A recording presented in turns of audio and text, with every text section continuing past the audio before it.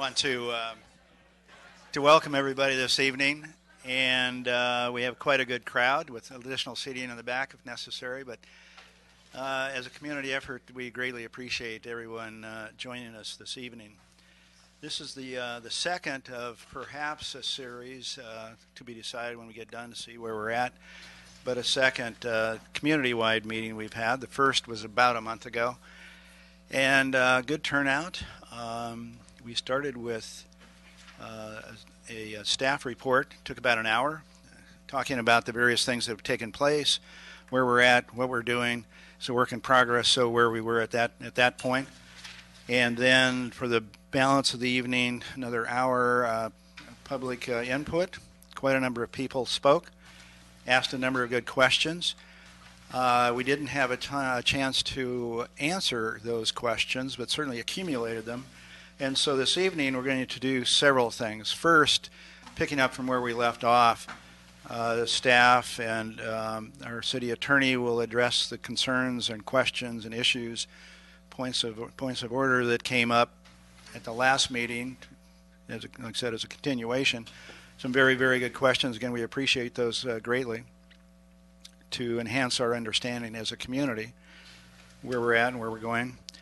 And we will then, since the council members didn't have an opportunity to ask their own questions or perhaps provide some input as to where they're at, what their thinking is, we'll have that this evening after the presentation by staff of the questions we had previously had. And we get through that, and if there's time remaining, I'm presuming that there will be, we'll be concluding at 9 o'clock. If there's time remaining, we certainly welcome any additional thoughts or input that the community has, because this is it's a community project in many ways, and certainly has community impacts. And so we're just delighted you're here tonight to help us work our way through. This is not an easy one, and it does affect each and every one of us. So we greatly appreciate your presence. But if that works for you, we'll start with staff report, and I think our city attorney is going to address, and I'll read the question which came up at the last meeting. And that is, what rights does SMART have to carry out their Larkspur extension? Can San Rafael prevent the train from going to Larkspur? That was fairly central to where we branch off in terms of our approach. So, Rob Epstein, if you could address that. I know you're way in the background, but thanks for joining us this evening and help us with this issue. Thanks. Thank you, Mr. Mayor, members of the community. So, put simply, SMART owns the right-of-way through San Rafael, and that extends from the current terminus at 4th Street to Larkspur through the tunnel and all the way to Larkspur. So the second part of the question is, there's some way that San Rafael could lawfully prevent SMART from utilizing its right-of-way to operate its train service? The answer is no. The city and SMART, as well as the Bridge District with regard to the transit center, have been engaged in a series of negotiations with regard to a number of issues. These include, first and foremost, the issue of the Anderson Drive crossing. That's been the subject of discussion and negotiation for years, and an application that will probably be further discussed tonight by the gentleman to my left, for the city to enjoy an at-grade crossing at Anderson. That's something that has been supported by SMART and has been one of the issues that the city has negotiated with SMART. There have been collateral issues related to that, a property flip, and other matters that concern the extension of the train to Larkspur. Those negotiations have not concluded. They continue to be underway. We expect to return to the council at an upcoming meeting with agreements that would be the product of negotiations currently underway. And the fact that the city has no power or lacks the authority to completely prevent the train from going to Larkspur does not mean that the city has no leverage whatsoever in the course of these negotiations. Rather, there are various points of leverage that the city has, and which it has utilized and continues to utilize. I and my office, supporting city manager and public works director to my left, who are the point people in the negotiations, have been working with all of that, as these two have been negotiating with their counterparts at both SMART and the Bridge District. So we'll continue that process. As I said, we had one agreement that came before the council and was approved on Monday night concerning the quiet zones. That is an agreement that the city reached with SMART, and which will facilitate what I know the community wants with the train, which is to have a quiet zone through San Rafael. So more agreements will be coming on your council agendas at upcoming meetings, and our office will continue to support those negotiations. Yeah, it's pretty clear, and thanks for providing input on that particular question. Council may have questions on each of the subject matters that come up, but why don't we hold until Bill, perhaps Jim as well, presents the other questions that came up and the response. Yeah, thank you, Mayor. I'm just going to read through the 8 other questions that we have and provide the response. I'll be doing a bit of reading here. There was a question about traffic. The interim transit center needs improved traffic analysis. The city should consider the number of buses parked on the streets, people transferring between buses, bus driver routing changes, growth of traffic over time, and consider the backup on US 101 to local streets, and also consider the backup on 101 and on 101 drivers. So our answer to that is that we considered much of this in our analysis, but the analysis was limited to an area covered around the transit center itself. Significant issues not covered were growth over time and the impacts of further impacts away from the transit center, most notably on Highway 101 coming off the freeway. Golden Gate Transit is embarking on a much more significant environmental analysis of the transit center alternatives focused on the development of a permanent transit center, and they'll be required to study these impacts as part of that effort. So we have another question on traffic. Why assume the train misses the red light in your worst case scenario example?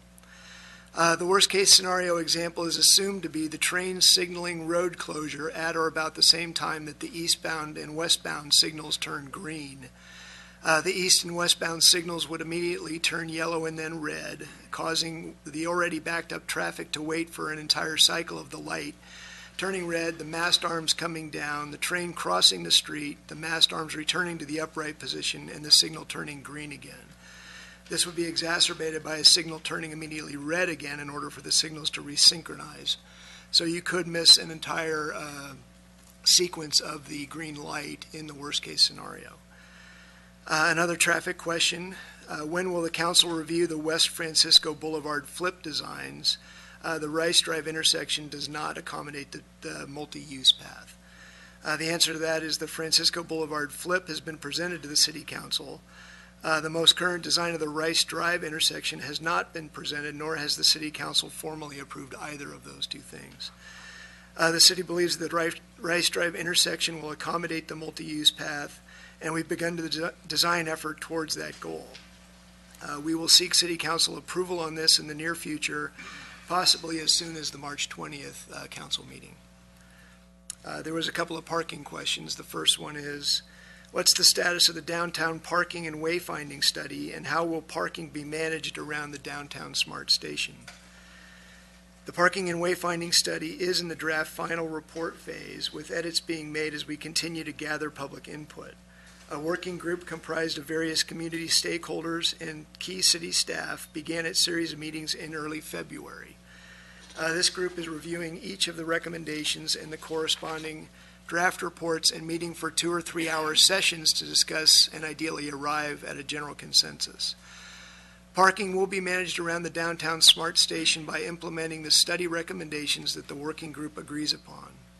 It's being recommended that parking services monitor the free time limited on-street parking east of Highway 101 and Lincoln Avenue north of 5th Avenue, as well as the unrestricted on-street parking in the Montecito, Lincoln, San Rafael Hill, and Dominican Black Canyon neighborhoods. Occupancy will be monitored by parking services staff, and enforcement will be monitored by the parking services manager. So the other parking question is, how will parking work in the area? Is there enough parking? It's being recommended in the parking and wayfinding study that the city anticipate a parking demand estimated at 30 or more spaces for the initial SMART opening. The study will recommend that these northbound SMART riders originating in downtown San Rafael be directed to one of three places. 8 new 10-hour all-day meters, which will be changed from 2-hour meters today, on West Tamalpais Avenue between 4th Street and 5th Avenue. And we'll also direct them to the 3rd and Luton's parking structure. The upper level is found to have a typical surplus of 21 spaces a day, and those are also long-term parking spaces. And the A Street garage would be the last alternative. It's believed that between the above-listed parking options, there is presently enough parking in the future SMART station area to accommodate the station needs. Several access questions came up. How or when will a permanent ADA accessible path be constructed for east and west pedestrian access under Highway 101 at the Civic Center station? The Department of Public Works is developing a proposal to construct an accessible path south of the tracks under Highway 101. DPW will pursue grant funding to support this construction or propose the construction project in a future capital investment program submittal to City Council. There are many competing needs for limited resources both within San Rafael and by those granting agencies, so the path may not receive funding immediately. Another access question. In addition to ADA parking along Marydale Road, can there be a passenger drop-off on Civic Center Drive? Passenger drop-off was considered on the east side of Highway 101. It was not constructed due to the expensive cost of construction there and the potential to use the Marydale Road for accessible parking and kiss and ride functions. SMART's investment in construction on Marydale Road has the added benefit of jump-starting the development of the Northgate Promenade connection to the mall, and DPW is working on design alternatives that accommodate the promenade. Room is still available on the east side of the freeway for a drop-off in the location that was originally contemplated, but we'll have to find funding for that in order to accommodate that in the future. Another access question, how and when will the multi-use path between North San Pedro Road and the Civic Center station be built? And the answer to that is SMART has designed the multi-use path and recently received regulatory approval to construct it. SMART intends to build this path in late spring or summer as weather permits. So those are the questions that we received from the last meeting and the answers to them. And thanks, Bill. Jim, do you have anything to add? Not that you would, but if you do, now would be this good time. The only thing I'd add, Mayor, is that I just want to also let you know that we have some of our partners and transit agencies in the room. So as the council comes up with questions or in the course of the conversation with the community, we have from the general manager of Golden Gate Bridge Highway Transportation District, Dennis Mulligan, is here. General Manager Nancy Whelan from Marin Transit. And I see Bill Whitney is here from Transportation Authority of Marin. So we've been working really closely with TAM and with Golden Gate and Marin Transit on all of the work regarding the Larkspur Extension, the interim transit center, the permanent transit center, and so forth. There's a couple others that I just want to point out in case there are questions outside of San Rafael. I see Supervisor Damon Connolly is here. City of Larkspur Councilmember Kevin Haroff, and from Congressman Huffman's office, Jenny Callaway. So those are options if we've got questions that the council has to direct towards other entities, and staff is available for anything you might have as well. I may have missed someone if they came in after. I don't think so, because frankly I had a list prepared that I was going to mention as well. Only Damon could survive this comment, and that is I was going to wait a little bit for the introductions, knowing that Damon would be here eventually. Damon, good to see you. Sorry about that, Damon. Fortunately, we're good friends. And thanks to the others. And I think Kevin is actually the current mayor. In fact, I know he is. So thanks for joining us from Larkspur. So thanks for joining us, everyone, to help us through this process. Everyone mentioned, and certainly including everyone here tonight, has a vested interest. So thanks very much for joining us. We'll break the city council comments, if you could, into two segments. One, you've heard the presentation by Bill, and I think you have copies of it, so you've probably read it in advance. So if there are any additional questions of Bill with regard to the questions that were asked and his response, now would be a good time. If you wish to wait for a few moments to near the end to conclude or comment, general insight, certainly we'll allow for that. My biggest concern is last meeting we had no chance for council members to make a statement or ask questions, so I want to make sure that we're able to do so tonight. So if anyone has questions, now would be a good time, and not anyone, council members first. And I know you're hot to trot, Richard, but council members first, and then further public comment either on the questions that were asked and answered or anything else that's on your mind. So we will have time, though. I'm going to stop everything at 8:15, so you'll have plenty of time for comment by council members. So, questions? Pass this along. Sure. Okay. I'll start off. Thank you for that. You answered some of the very top questions I have. So the one that I know we've been talked about in general, but I'd like to have a more specific answer is there's been a lot of plans that have been looked at for this area, station area plan. We have a bicycle pedestrian plan. And how have they been looked at in terms of compatibility and like the intersection? I don't mean like physical road intersection, but the intersection of all those plans. Like, to me, that would be something I would like to see or to talk about. You're right. There's a lot of planning happening in and around the station area. We do have the station area plan. The Bicycle and Pedestrian Advisory Committee is working on a new master plan update.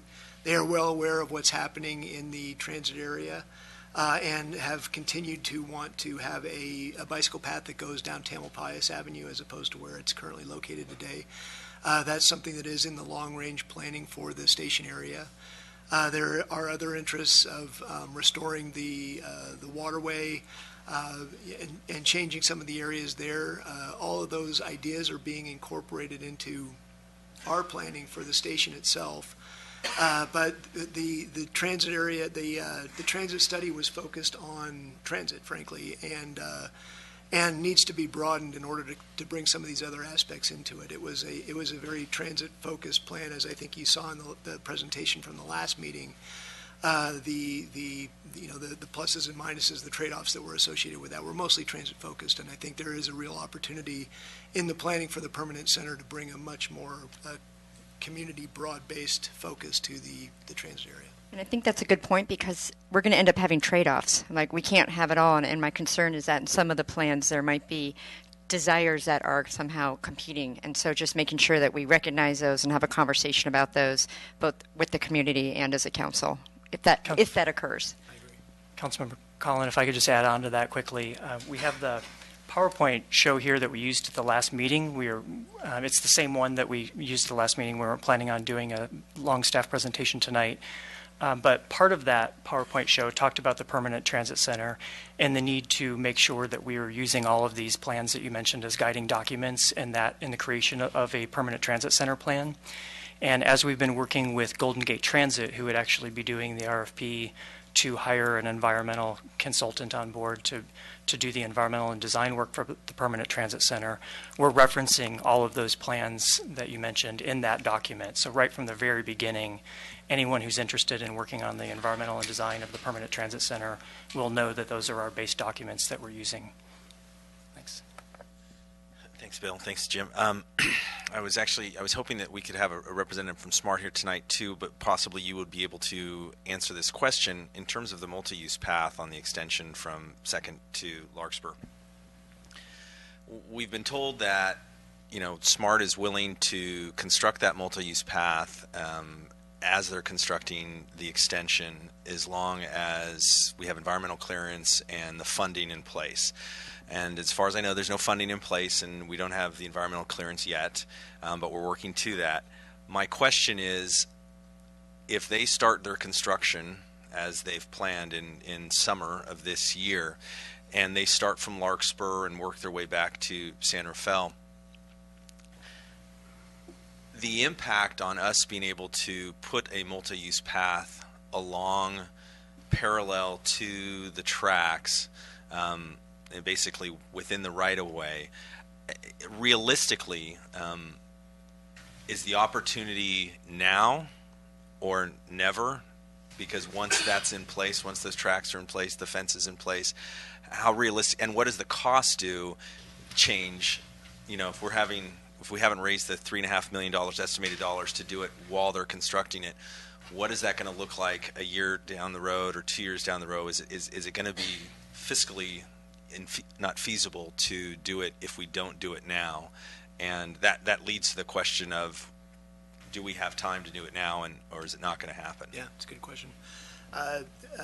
We have received $250,000 in design funding, so that's significant, and we've also received $1 million, although today it's in SMART's budget, not San Rafael's budget, but that is able to be transferred to San Rafael from MTC. So we actually have a portion of the construction funding in hand today that could support the multi-use path. But your comment is well taken. We kicked off the multi-use plan design.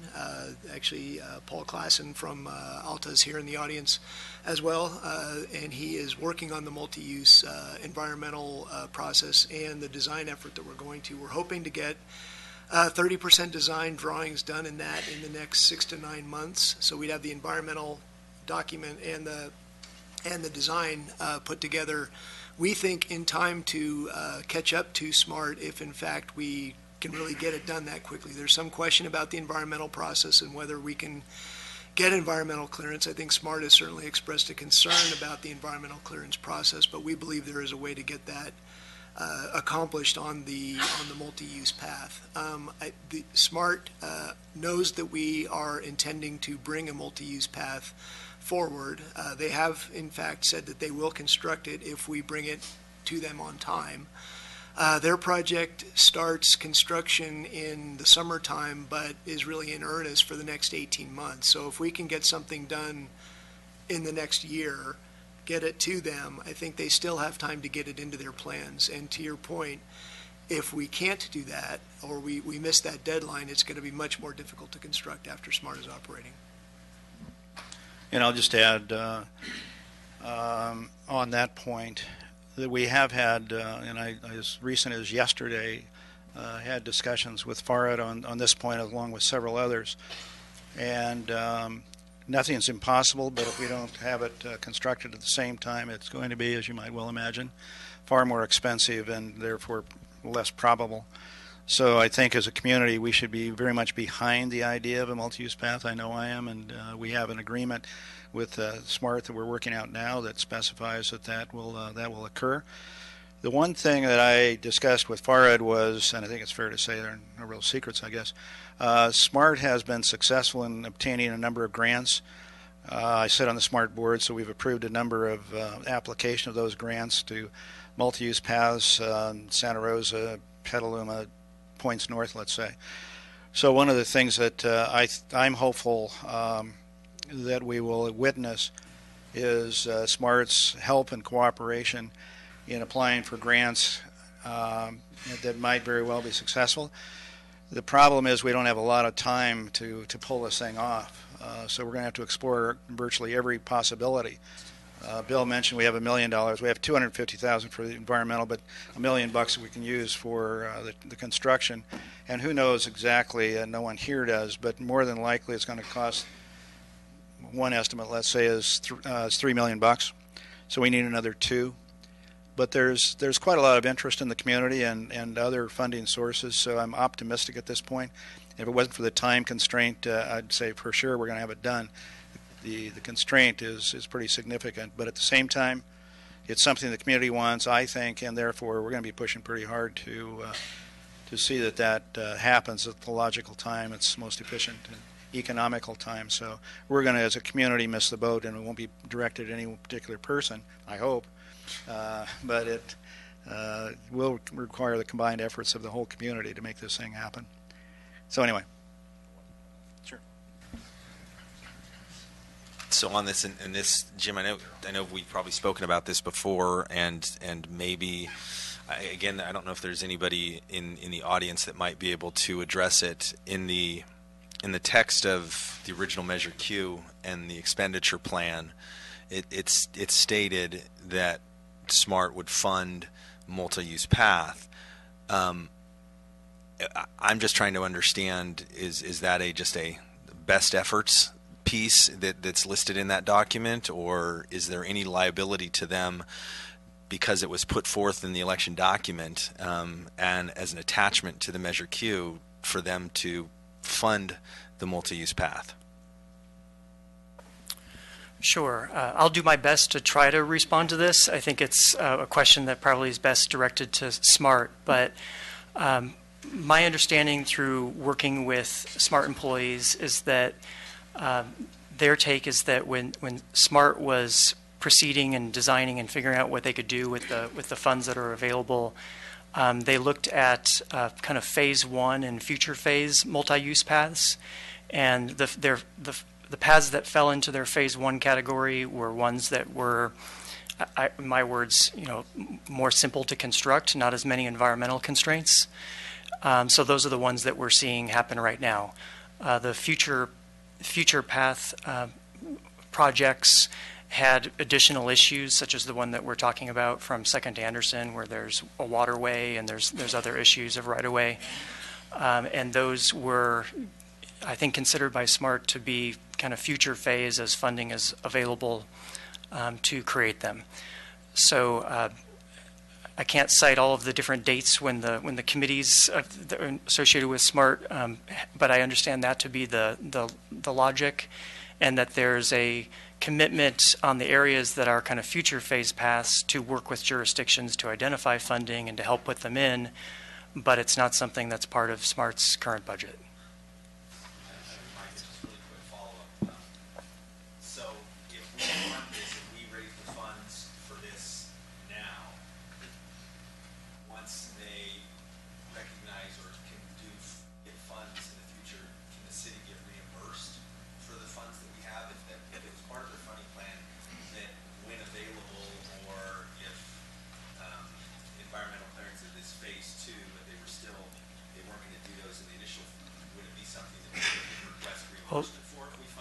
One thing I'd like to add is I've seen some comments that says the city is going to have to pay for this, and I just want to let people know that we do not have funds in our budget to be able to pay for a multi-use path, so the city will not be paying for this. It will be the city teaming up with SMART and other agencies or other organizations to seek outside funds through TAM or through MTC and seek grants either at the state or federal level to fund the path. So as to whether the city could be reimbursed or the project could be reimbursed, I think that's highly doubtful. I think that the way that I've seen these projects work is that there's momentum to work with different agencies and seek funding and get a project funded, and then kind of moving on to the next project. I'm not familiar with, maybe Bill Whitney from TAM or others can think of an example, but I have not seen that happen, no. Yeah, I'm not sure to whom I'm addressing my question, but it might be our city attorney. So, Rob, if you've fallen asleep back there, you should wake up now. I was, but I woke up right when you started talking. Terrific. Well, not to reprise everything we discussed in the last meeting on January 19th, but I think in the course of staff's presentation then and the PowerPoint, we learned as a community, or many people learned, some of us already knew, that the transit center, as it currently exists, is not owned by the city of San Rafael, and we therefore have no control over its disposition. Instead, it's owned by the Golden Gate Bridge District, who in or around 2005 entered into an MOU with SMART, both parties at the time anticipating that the SMART measure would come on the ballot and that the voters hopefully would approve SMART's construction. And the intention of that MOU in part was to look ahead to that time when SMART were to build tracks through the transit center, thereby disrupting, give or take, half of the transit center and forcing buses out onto the street. The MOU makes explicit reference to the parties coming together at such time and figuring out a long-term or permanent solution in the event that happened. So my question is, and without betraying anything that may be the subject of confidential negotiations now, which none of us expects you to do, can you enlighten us on where SMART and the Golden Gate Bridge District, how their what their positions are on this MOU and where they feel their respective responsibilities are in order to address a problem that I know many of the people who have come here tonight are really concerned about, which is once the extension happens and once the transit center is now spread out over our city streets in an interim fashion, what can we expect from this MOU and the commitment made back in 2005? I'll make 2 comments in response and then offer the city manager an opportunity to report on the discussions with those parties as to what they're doing about that agreement, because he's been communicating with them more recently than me in that regard. The 2 comments I'll make are these. First, in our view, that agreement does appear, though only between SMART and the Bridge District, to be intended to benefit and protect the city of San Rafael. I believe that in reading the agreement, that it was not made absent any thought toward the city. Rather, concerns about the impact on the city appear from the body of the agreement. That's my read of it. Secondly, I would say that while the city does not own that property, as you pointed out, council member, the city does have control over its streets and the use of its streets. And so that factor has been part of what's been discussed in the negotiation among these parties, SMART, Bridge District, and the city. With regard to how those 2 parties are currently addressing their obligations under their 2005 agreement, again, I'll invite Jim to respond. Yes, so the 2 parties, and I'll ask General Manager for Golden Gate Transit, Dennis Mulligan, if I say anything that doesn't sound right, he can jump up to the podium and add to it. But the 2 parties, Golden Gate and SMART, are actively working together now to reach an agreement as the successor to the 2005 MOU. The 2005 MOU says that there needs to be a funding plan in place for a permanent transit center, and I think both Golden Gate Transit and SMART agree that that's the case, and they're working now to memorialize that and put that together in an agreement. I'd heard a tentative time frame of April, so I don't know if that's changed, but it's imminent that they would reach that agreement. Dennis, do you wish to add? Thanks for joining us tonight. Dennis Mulligan, the General Manager of SMART. Golden Gate. New hat, Dennis. Is this on? Yes. Thank you for having me tonight. With respect to your question, I want to offer one clarification first. The purpose of the 2005 MOU was to transfer 60 miles of railroad right-of-way from the Bridge District and a couple other agencies that preserved it for future use to SMART at no cost. And then the transit center is one element of that, but we provided a whole 60-mile right-of-way to them. With respect to the specific question, we are actively engaged in negotiations with SMART, with legal counsel. We're in formal negotiations, and since we're in negotiations, it's premature to say what we're discussing. Other than that, our time frame is consistent with what you said. So our goal is to, have a draft agreement that we can take to our boards in the next couple of months. Thanks. I have 2 related questions. The first one's for our city attorney, and then I'll turn to Director of Public Works.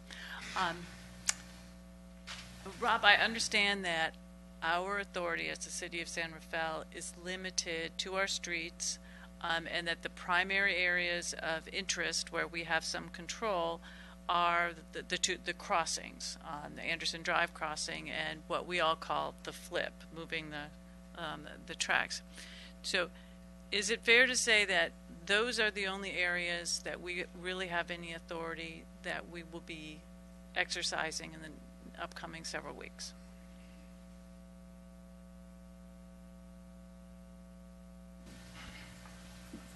The areas of property that we own and over which we have authority are correctly stated, council member.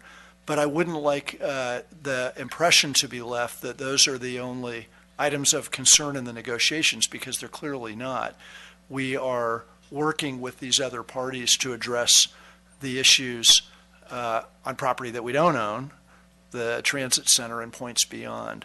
So for reasons similar to what Mr. Mulligan just said, I am reluctant in this forum to comment further on what is transpiring with regard to those negotiations. It's not that it's a secret. It will be public when draft agreements are presented to the council and to other public bodies for review. But right now, that's all I think appropriate for me to say in this context.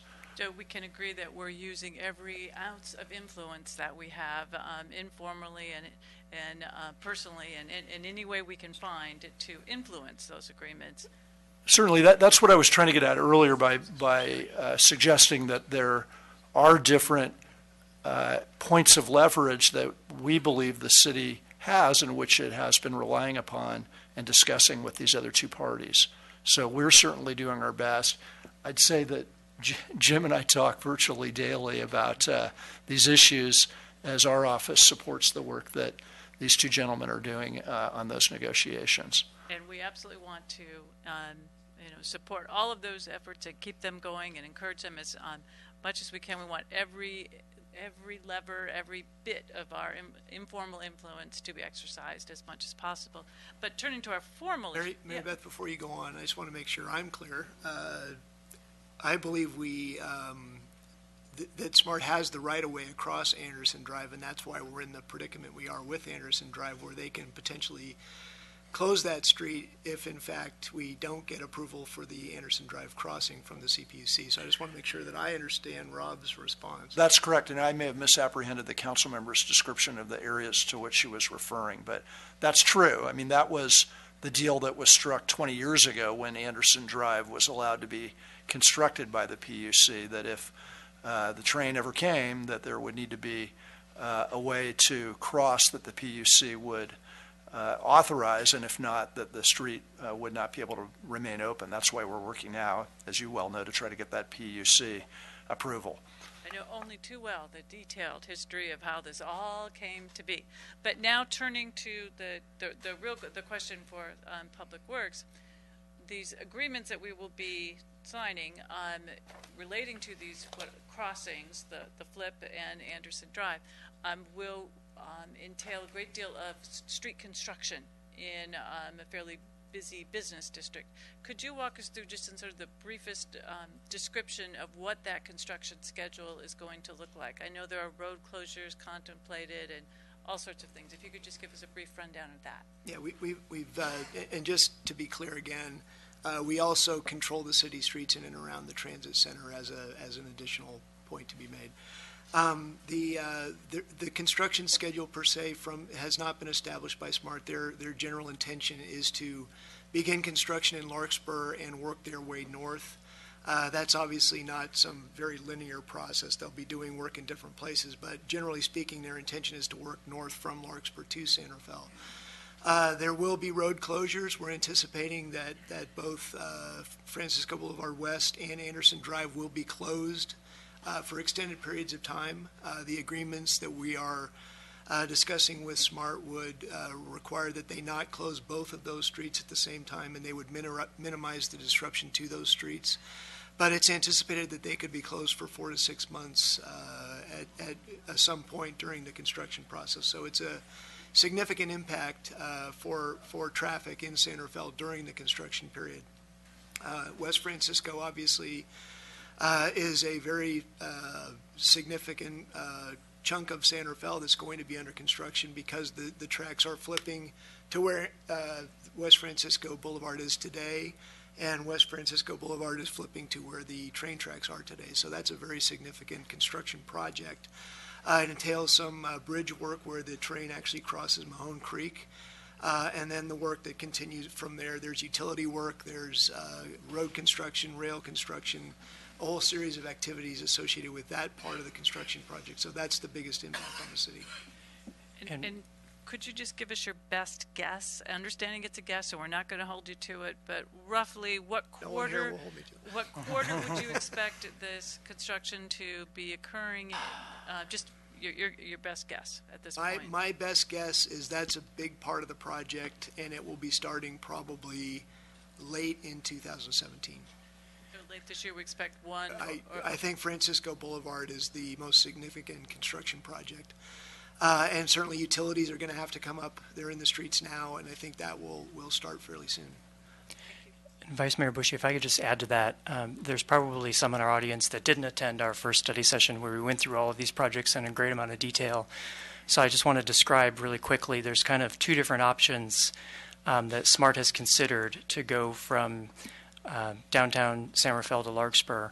One of them is within their current right-of-way, which as it leaves the downtown area and goes towards West Francisco, is closer to the businesses than the freeway. The tracks, as you know, are on the business side rather than the freeway side. So that's their right-of-way. And then it goes through Anderson Drive and heads towards Larkspur. I think the city's preference has been, as we've been working with them and describing this to the council, to flip the tracks with the road at West Francisco Boulevard, which puts the tracks up against the freeway and eliminates two at-grade crossings on West Francisco Boulevard in front of the businesses.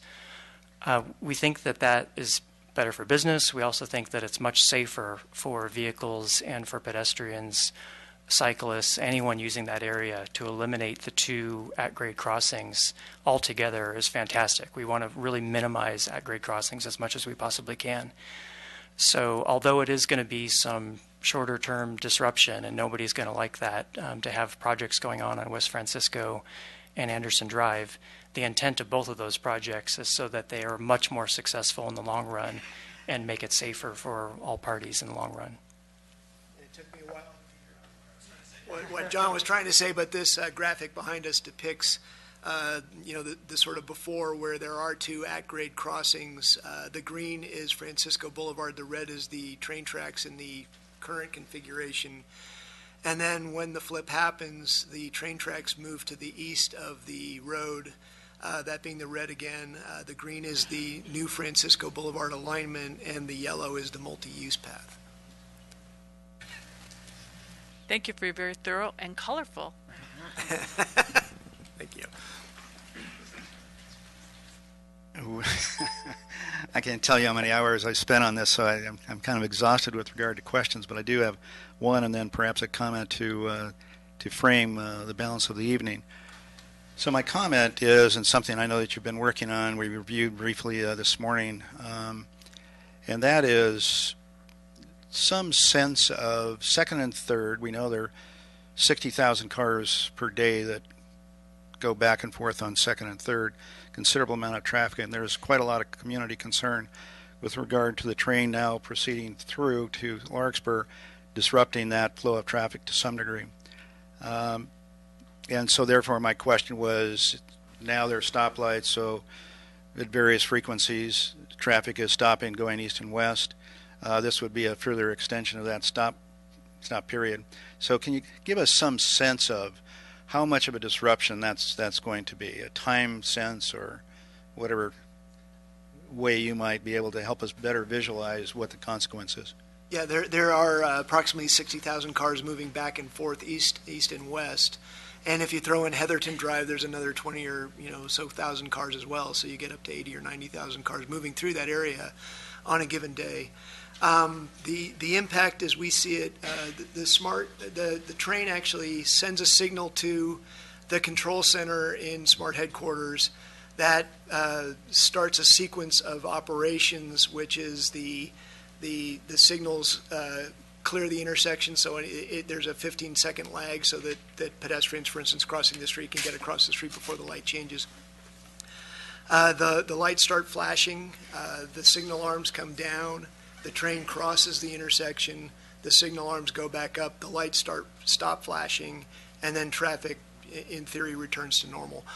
The sequence of events associated with that is that you could, crossing east and west, miss a complete green light. So in other words, if you approach the intersection and it turns red, you might wait there for what would have been the normal red, the normal green, and another red before the light gets back to its sequence again. So we're thinking it's a matter of 1.5 to 2 minutes based on the timing of the signals in San Rafael. The sequence of the train crossing is more like 45 to 50 seconds.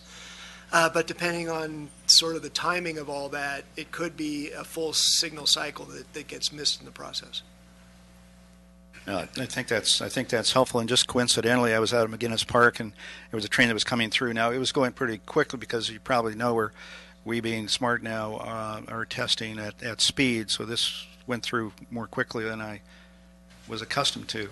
But it took 35 seconds because I just happened to be there at the right time. The bars came down, train bars up, and it was at 35 seconds. Now that's at speed, so it's more than that. But a minute, minute and a half, or a minute and a half, 2 minutes, I think you said. Again, depending on where the train controls the signal. Sure. It's not the other way around. It's not that the train goes on the green light. Unfortunately, that would be very helpful if it did that. Right. But in fact, the train does control the signal, so the signal gets preempted for the train moving forward. So it could be up to 1.5 minutes or more for the whole sequence to happen. If you're impatient like I am, that's a long time. We have a follow-up, and then Thank you, Mayor. Along those lines, Rob again, right? This is for DPW. Thank you. My understanding is that over the last couple of years, the city has invested significant funds in redoing its intersection signals around SMART in order to plan for exactly what you've described and also to ensure adequate safety. But the point is to develop a more efficient system so that our lights connect better with SMART's control system so that we smooth the flow of traffic as much as possible. And we also have a queue cutter in place in order to keep cars from backing up into intersections.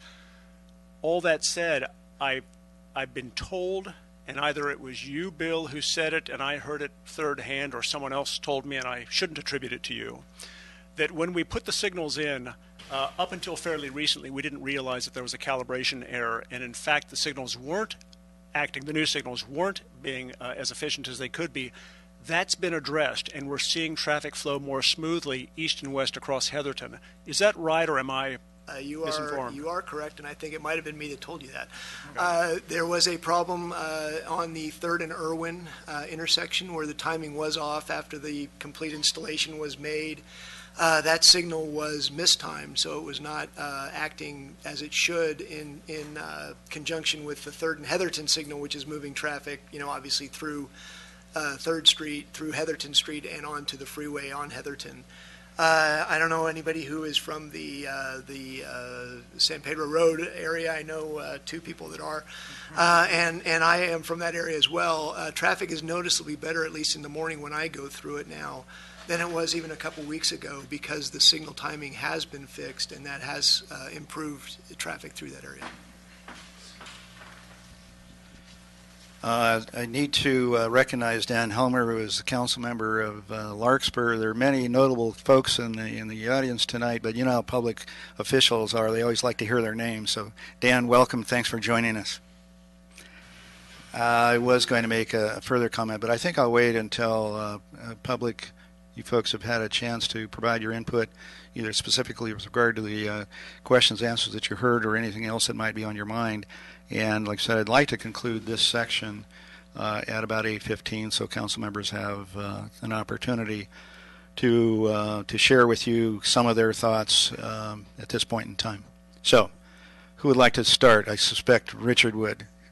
Oh, you don't have to. You were racing a moment ago, so you're welcome to if you wish. Sure. Hi. Anyone else? I'm sorry, Richard. Yeah, anyone else that would like to speak? If you could maybe line up, queue up, and if you could keep your comments, because last time we had quite a number, which is great, but some went on and it short-circuited other comments. So if you could keep your comments to 2 minutes, and our city clerk will help us keep track of the time. And if you have this burning desire to go on and you have points that haven't been already mentioned, please do. Richard, good evening. Thank you. and thank you for arranging this meeting. I know I was one of many that asked for you to listen and engage on this topic. Thank you for setting this up and scheduling it. As I listen to these comments and the impacts, I'm reminded of a movie. Here we are with a train that is going to carry what's projected to be... Thank you.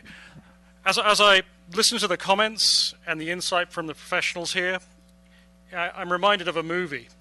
The movie is The Hunger Games. Here we are talking about a train that itself projects will carry 231 riders. That's actually one way, so that's 116 people per day. Those privileged 116 people, I'm hearing, going to delay 80,000 people now. I didn't know it was quite such a high number. My number was lower. I'm impressed the city's actually made it up to 80,000. So 80,000 people are going to be inconvenienced on the roads alone, 9,000 transit center users for the sake of 231 rides or 116 riders. This is just like the Hunger Games, a privileged few sailing through, inconveniencing the masses. This is not the way it should be. I had some quick questions. If the city does not approve transit center operations to move to the interim locations, what would happen? Obviously, I realize you won't respond now, but if you could come back in the next meeting or in minutes. When will a complete traffic study be completed that includes the 101 backup situation, levels of service impact on traffic? How much will that cost, and who will be paying for it? The sequence really should have been, we had a full EIR, and that should have been done by SMART. This was anticipatable, and we should still have that. We need to affirm SMART starts operations. We need to know it actually generates significant ridership, and 231 riders by the year 2035, I would not call that significant in order to justify this significant impact. The transit center needs to be fully funded, ideally built, and then only then should SMART extend to Larkspur. This should be the logical sequence. Why can we not still adhere to this logical sequence that should have been known back in 2005? I'd like to understand what level of service impacts there will be to 2nd and 3rd Street when there are the 2nd and 3rd Street crossings and the interim buses parked on city streets. If Anderson Drive were to be closed temporarily or permanently, what would the traffic level of service impact be on the surrounding area and on businesses, which I realize may not be an EIR question, which is significant? What crossing does the city have planned at Anderson, and does this crossing meet SMART's needs and expectations? Is that my time's up? Okay.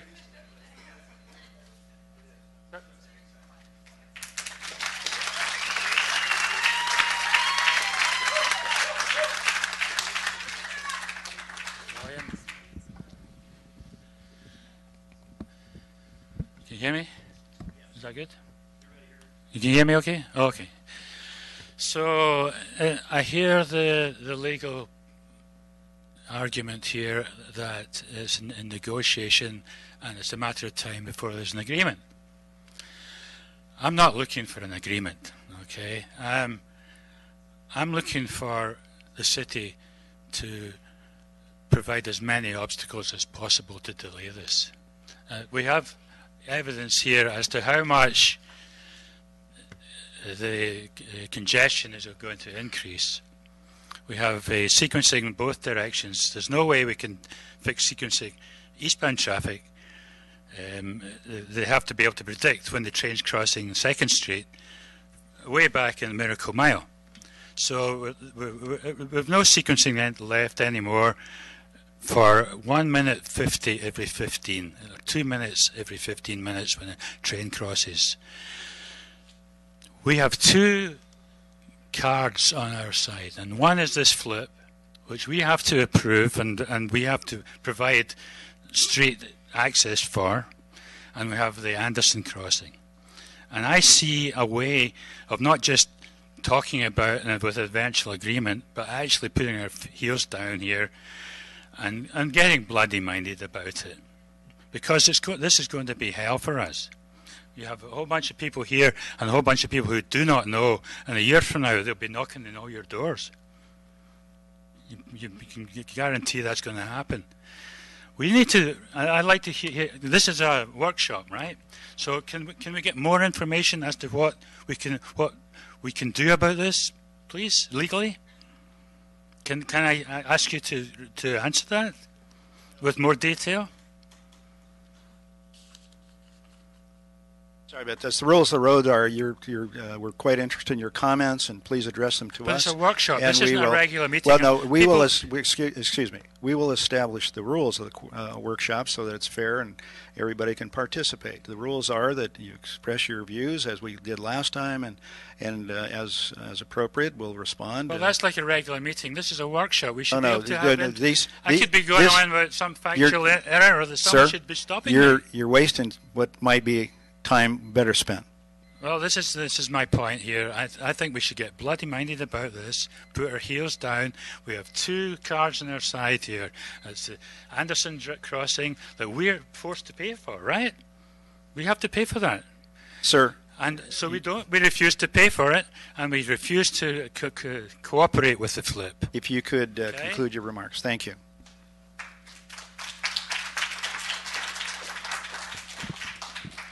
Good evening, David Schoenbrunn. I'm concerned by the level of hysteria that's been being generated here by Richard Hall and others. That it's based on bad information. We heard tonight about the worst scenario traffic problem that was put into the model. If that occurred, that would represent a complete failure of your signal interconnect.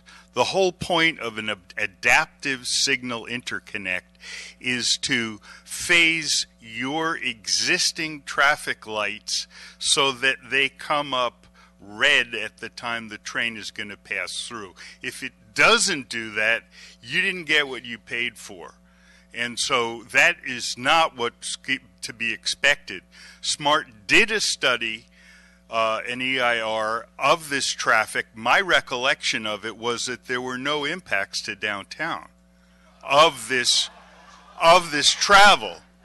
And the please, we need to respect one another. The reality is, if a train goes through a red signal, it has no effect, because the signal is already red. So I'm concerned that there's bad information coming from the city that is unnecessarily agitating your residents. It's not a good thing. Two more points. DPW talked about closing West Francisco. You're building a new road.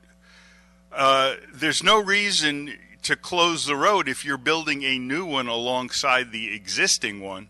When that road is finished, you open it, and then the tracks are built where the old road was. So I don't see where there's a big disruption there. That seems to be failed thought. Finally, as regards the multi-use path, I think the time constraint that has been talked about tonight is overblown. You already have $1 million in funding for construction. If that were targeted, that should be able to preserve the right-of-way and make it possible to come in whenever the additional funding is available to finish up the job. But with $1 million, you should be able to do a lot so that you have at least land cleared and protected by fence from existing rail traffic, and not a big deal. So, long story short, I see a whole lot of, oh my God, stuff happening here that is inappropriate. Thank you very much. Thank you, David. You know, we have a great community, and one of the things I particularly like about it is we can work together, we can listen to one another cordially, I would suggest, and respectfully. There may be different viewpoints, but I think that it's important for us to take into account each and every one. I intend to, council intends to, and I expect you to. So if you would proceed, please. Grace. to get on a platform. Grace Hughes, thank you for allowing me to speak this evening. I'm glad to meet you all. I'm the president retired and chair of the board of Marin Airporter, and I only say that as to sort of give my bona fides of some transportation experience. I won't go so far as to say expertise, but I will say experience for the last 35 years. I come tonight essentially to applaud the mayor for having the courage, audacity, and foresight to go to the SMART board and ask for a delay. And I would sort of amplify that and ask for a complete erasure of taking the train to Larkspur. And but asking that as a city council supporting that that measure because of the extreme, as we've heard, impact that taking the train to Larkspur might have. And in floating that idea both to Congressman Huffman and to others, the two concerns that came up were the reason that we couldn't possibly think of doing that is that the voters have been promised a direct link from Sonoma to the Larkspur Ferry, and SMART would lose the appropriations that they work so hard to acquire if they don't use them in a timely manner. To the first concern, I would posit that there is a more efficient, cost-effective, and convenient solution to the question of voter satisfaction. Providing bus shuttle service to Larkspur would not only fulfill the promise to voters for seamless transit to the ferry terminal, it would also afford passengers direct access to the terminal without the quarter-mile walk from the train terminus, and would save literally millions of dollars in construction costs. In addition, the time expenditure of using a direct shuttle from the San Rafael station to the ferry will take less time than riding the train, disembarking, and then walking to the ferry. In addition, the walk will not be amenable to those with disabilities, older riders, travelers with luggage, those wearing inappropriate footwear, high heels, or those traveling with small children. By acknowledging and acting upon Grace, the if you could foregoing... wrap it up, please. Okay. If you were to acknowledge and act upon the foregoing, you would not need a new transit center. The millions of dollars saved by not building a new center, the further disruption of San Rafael and Highway 101 traffic, and accessibility to San Rafael business and services would seem like a win for all. Thank you, Grace. Okay.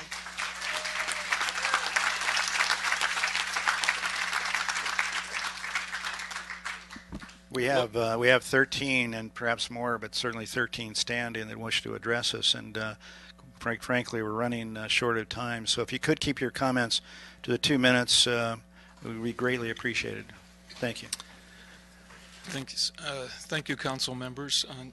Thank you, Mayor, for calling for a delay in the process. I'm a licensed contractor. I've been licensed in the state for 33 years. I consult with the Contractors Licensing Board, and I frequently shop along the Anderson corridor at places like Shamrock, Ceramic Tile Design, Tom Duffy, there's another, Golden State Lumber. The delays that the construction along Anderson is going to cause are tremendous on these businesses. Already there's significant traffic delays from construction workers like myself traveling through that corridor. You have to look at the significant business impacts you're going to be imposing on some of these businesses that I just mentioned. In addition, one of my most frequent stops is at Ceramic Tile Design. They provide an education service as well as supplying materials there.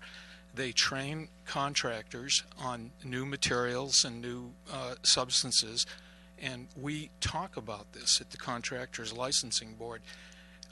When you create a delay through 6 months was astonishing to hear that. And you're going to be impacting not only what can be seen, but what cannot be seen. I think, like to echo what Richard Hall stated, that there seems to be a problem, a simple cost-benefit analysis here that seems to be just floating into space and not really having any impact. But serving, 230 some people for impacting tens of thousands? I mean, you really have to give that some serious thought. So, thank you.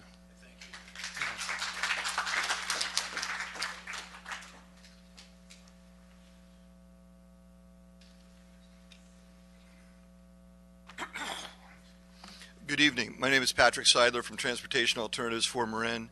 Promotes sustainable mobility, including bicycles, walking, and even trains.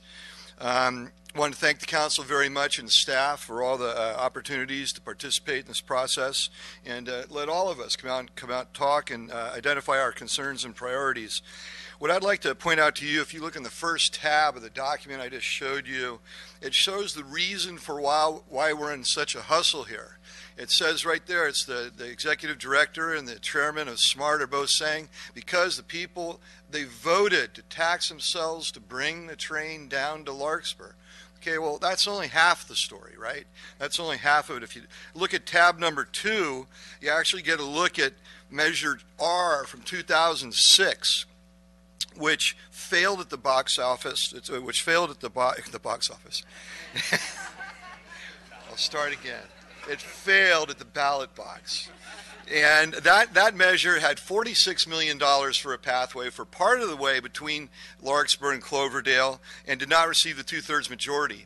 The only difference between 2006 Measure R and 2008 Measure Q is $91 million allocated for the bicycle pedestrian pathway, and it goes the entire length of the route from Larkspur to Cloverdale. Then you turn back into the main letter there, and I've outlined for you how much has SMART spent on that pathway so far of Measure Q. $0 in Marin County. $0 to build the pathway. And in fact, they only plan on building 2.5 miles of the pathway with Measure Q dollars. And so what we're here to ask you is, when you give them the permission to use the property in San Rafael, that you ask SMART to fund $2 million of that pathway. You might say, wait a second, there's not enough money there. SMART doesn't have that money. I say that that's an incorrect assertion. In fact, also in this document, you'll see the 2005 memorandum with the Golden Gate Bridge District. And what it says is that right-of-way is restricted to transportation purposes only. SMART just extracted $850,000 from Regional Measure 2 for leases to junkyards and a cement property down in Marin County and Corte Madera. They have $850,000. It's found money that you guys could be asking for to put into that path. And the mayor's right. The more we get, the more money we get. The $1 million, $850,000, if SMART kicks in $1 million instead of $2 million, we draw more money to the multi-use project. We request 5 things on the last page that we suggest are solution-oriented directions. One is that we get SMART to pay for the path, to have them contribute to the pathway. We also suggest that they don't start building the pathway until the spring of next year. That gives us time to get the engineering done, get the environmental clearances done, and I think you're going to hear tonight that there are some problems with the environmental clearances that they have. The other thing that we suggest in that list is don't come across 2nd Street with the SMART project until 2021, because that'll give you time to build the transit center. Thank you very much. Thank you, Patrick. We're getting into a time crunch. I hate to say it, but we've got quite a few, and we want to hear from each and every one. So what we will do is we'll run public, because we are interested, and I see a number of people that I highly regard and know most of you. So we'll run it until 8:30, and then we're going to have to stop, and wherever it may be. This is 2 minutes if I talk 2 fast. minutes. Yes, if you talk fast. Cindy Winter, 2 minutes. Larkspur. SMART has an EIR problem.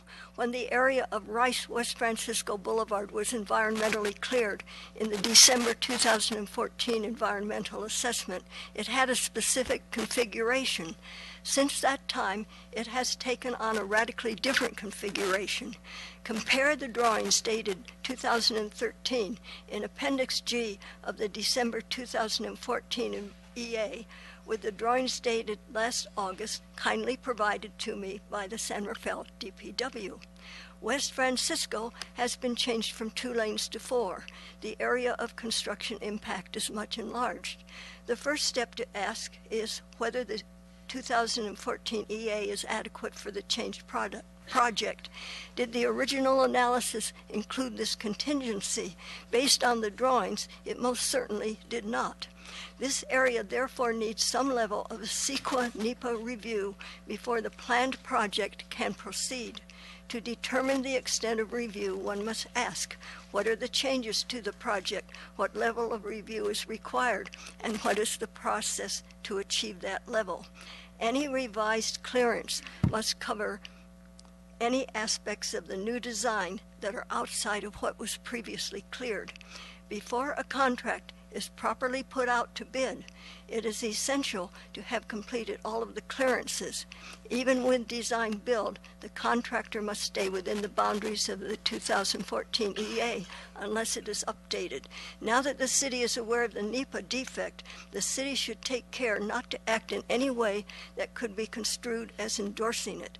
A contractor blindsided by a known but undisclosed defect in the plans and facing unexpected costs and delays may well lash out in litigation. Thank you. Thank you. Stephen. Hi, my name is Stephen Nessel. I live in Marinwood, upstream from all this, so I'm going to be dealing with whatever decisions that you make. I first want to say it's a pleasure speaking before you. You really are my favorite of all city councils in Marin, and Stephen, you got. and it's been that way since the TAM meeting, because the TAM tax meeting, because you were looking out for the interest of the community. And I know some people are saying higher office for many of you, and I think we have maybe I don't know if any of you want to run for president, but. Okay. You're starting with your time. But the reason I'm here tonight, first of all, I want to echo, there are a lot of good comments. Richard made some good comments. John, Perales, and Grace all made good comments, and I do endorse those. And other people whose names I don't know, with the exception of one speaker tonight. But what I wanted to talk about is I wanted to talk about 2 things. First of all, federal funding in our new national administration is up for question, and there may be some rough weather ahead, and I think that needs to figure into any commitment. And that's obvious. That's number one. But number 2, what I think is even more important is the location of the bus center that serves 9,000 people.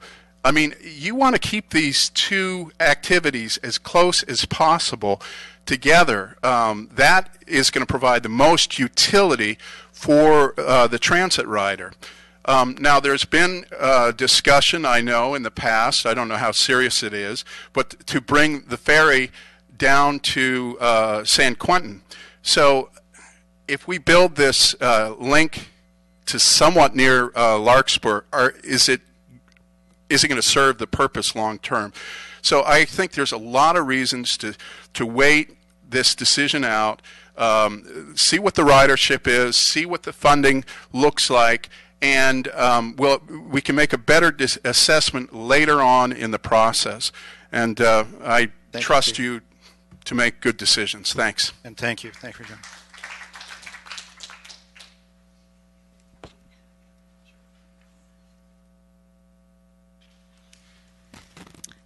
Hi, I'm Kate Powers. I'm a member of San Rafael's Bicycle Pedestrian Advisory Committee. And in August of 2016, the BPAC voted to make 2 recommendations. The mission of the BPAC is stated under its charter adopted by the City Council on January 20th of 2015, and one of the first goals is to serve as advisors to City Council for bicycle and pedestrian matters in the city, representing interests of citizens and local advocacy groups. The BPAC, in its capacity as an advisory committee to the City of San Rafael, voted unanimously at its BPAC meeting on August 3rd to make the following 2 recommendations to Council. First was that BPAC supported the development of the multi-use path from 2nd to Rice along the SMART right-of-way to 30% engineering and through environmental clearance. And there were 2 alternatives that we supported. But most importantly tonight, BPAC recommended that the City of San Rafael encourage SMART to fully fund the multi-use path in San Rafael as approved by the voters. Secondly, I'm also president of Marine Conservation League, and recently Marine Conservation League wrote a letter to, hopefully I can find it, to the Golden Gate Bridge, Highway, and Transportation District, asking that the district, through its negotiations with the MOU that was created in 2005, ask SMART, and we're asking both the City of San Rafael and the Golden Gate Highway and Transportation District to ask SMART to apply for an extension to the funding timeline for completion of the San Rafael to Larkspur segment from the Federal Rail Administration, and to modify the schedule for construction of that segment to allow time for rational and necessary planning to occur before it proceeds with the project. Marine Conservation League joins others in wanting SMART to be a successful transit link through Marin County. But the impacts to San Rafael from SMART operations are of considerable concern and should be addressed before construction proceeds. It's not only the resulting traffic congestion, but also the subsequent environmental and public safety hazards that impact San Rafael residents and those who frequent the businesses and medical offices in downtown, and those who travel the area as a hub of major north-south and east-west transportation connection. Implementation of the Larkspur segment requires more time for full-scale regional transportation planning in the area, for the CPUC to fully process San Rafael's application for the at-grade crossing at Anderson Drive, for the funding for a permanent relocation of the transit center to be secured, and for the multi-use path from 2nd down to Anderson to be catch up. And finally, I'm also on the Citizens Oversight Committee of TAM, and their transportation funds, there's a limit, and every time we go to MTC or TAM to pay for a project that SMART should have paid for because of Measure Q passing, those are less funds that are available for repairs of roads and other projects that our transportation funds need to pay for. Thank you.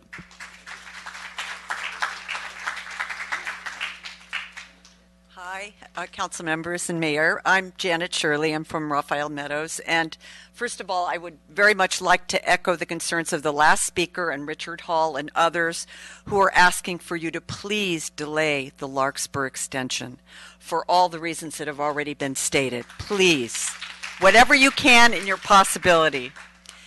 The thing I would like to talk about also is the quiet zone.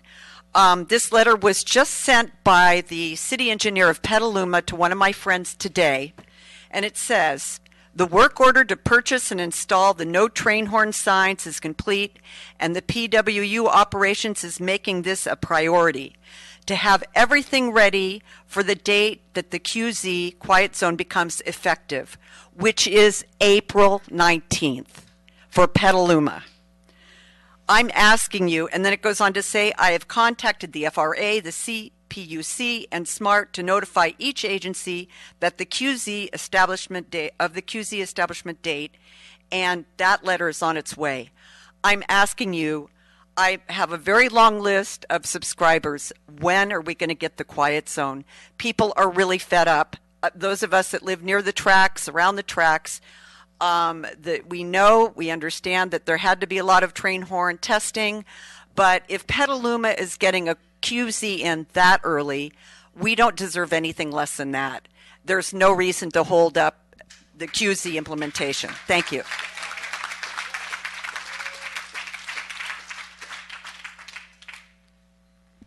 Good evening. I'm Tracy Tandy. I'm going to take less than 2 minutes.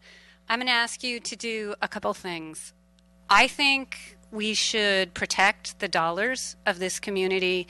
I have a great concern that if we continue this project the way it's going and at this pace, that we will commit tax dollars and SMART will run out of money and come to us for more. So what I'm requesting is a delay of the Larkspur extension until there is proof of ridership. That's, if they prove that there are people willing to go that slow at that price, pay the extra dollars for parking, and there are that many willing to do it when there can only be 3 train cars because the design was blown, I think that then we have a discussion that's reasonable. But proof of ridership should come first. Thank you.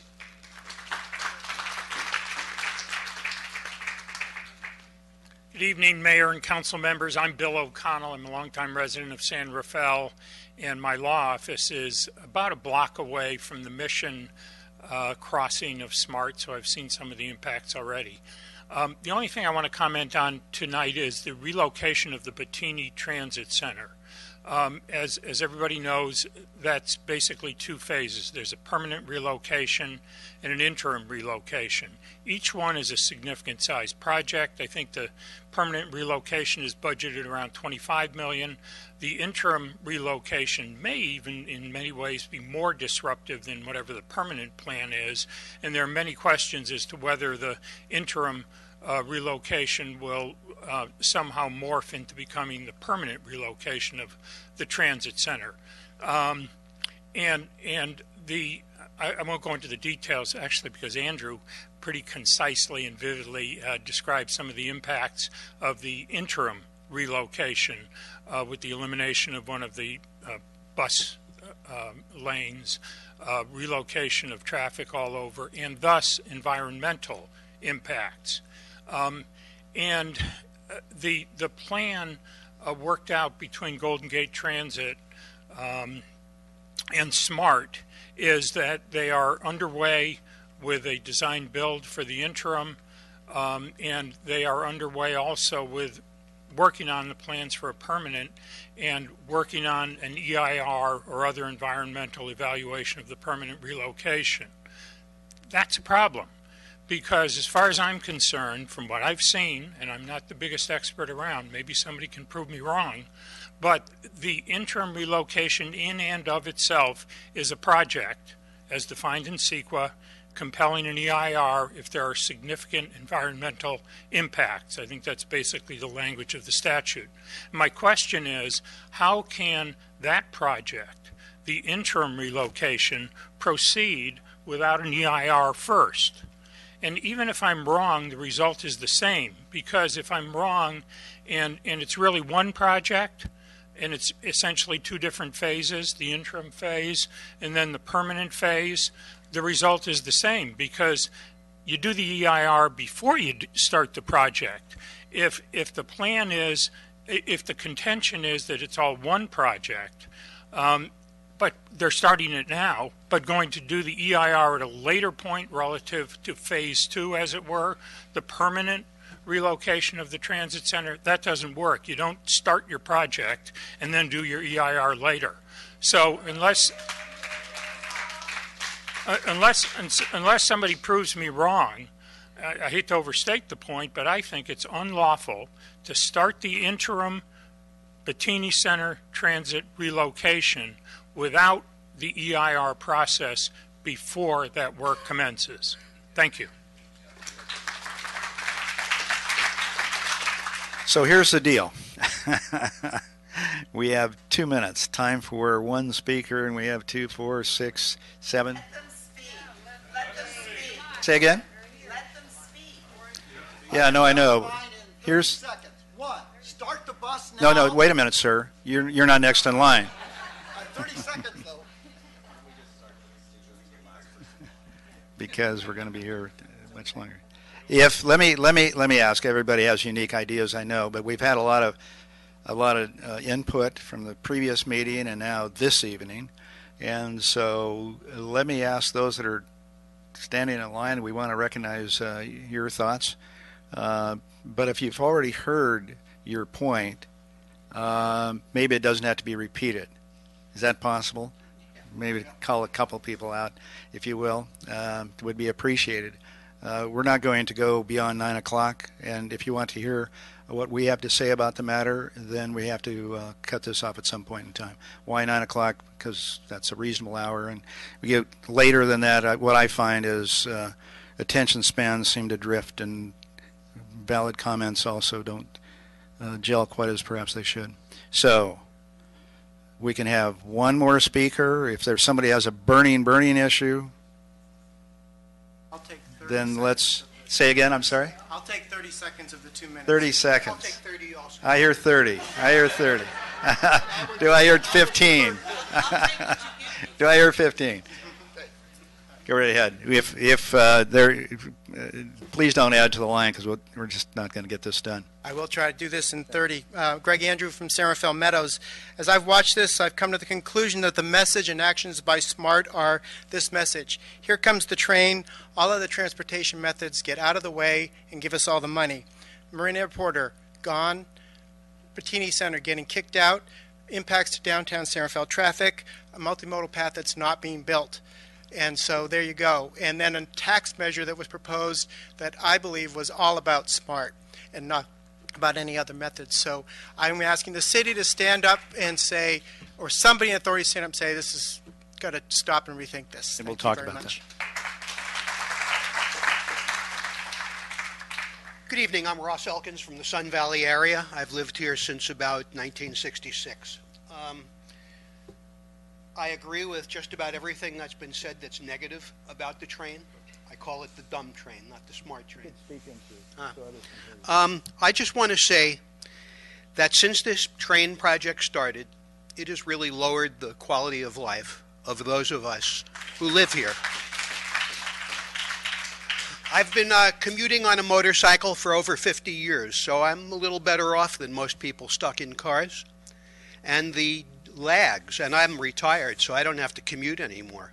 The lags that I run into often enough coming across these train tracks and these extra lights, it is now the ugliest looking intersection that I have ever seen in a small town anywhere, with those three ugly lights, cars backed up. Yesterday I was driving west when on the other side the eastbound cars still had a red light. There was no train around anywhere. When I jog around Phoenix Lake, when my knees can handle it, I have to hear the train horn in the deepest canyons around the lakes there. And this is just terrible. And thank you for your comments. Thank you.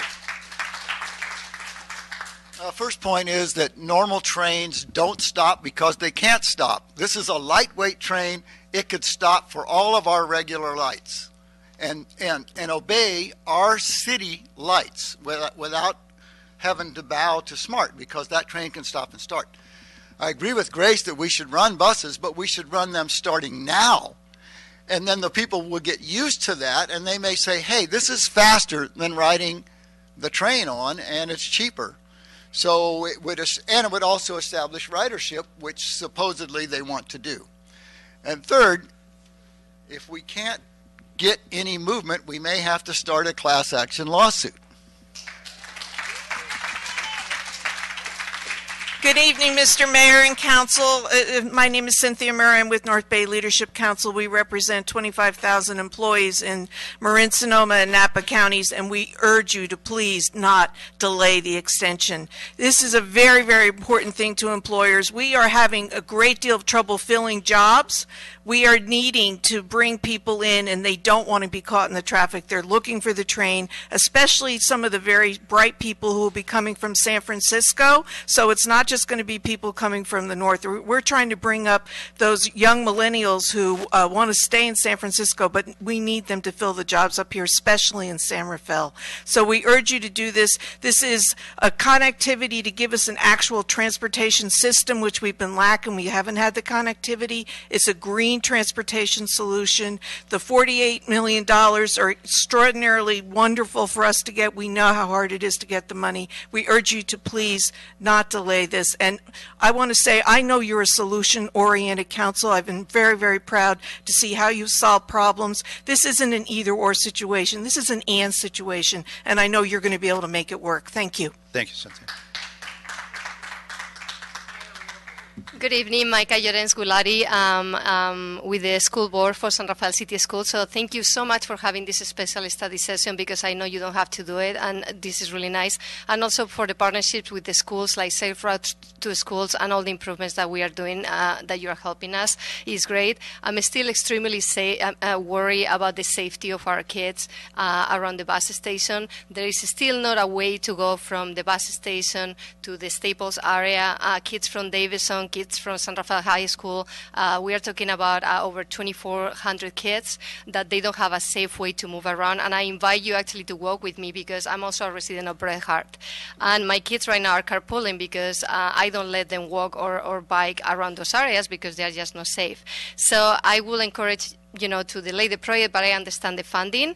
I also hear that the connection between Larkspur and San Rafael is going to have two different railroads for two different directions. If there's not enough space for a multi-use path, maybe we can have one direction and one multi-use path. So again, the most important thing is really the safety of our students and also our community, and I really trust you that you make the right decision. So thank you.